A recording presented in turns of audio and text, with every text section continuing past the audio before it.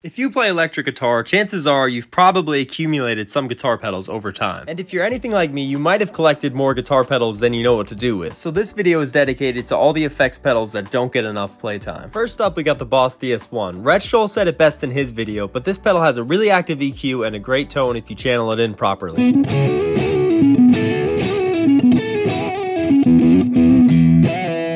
Next, we got the Boss Octave 3. These pedals are affordable, easy to use, and have a wide range of octave tones. Check it out.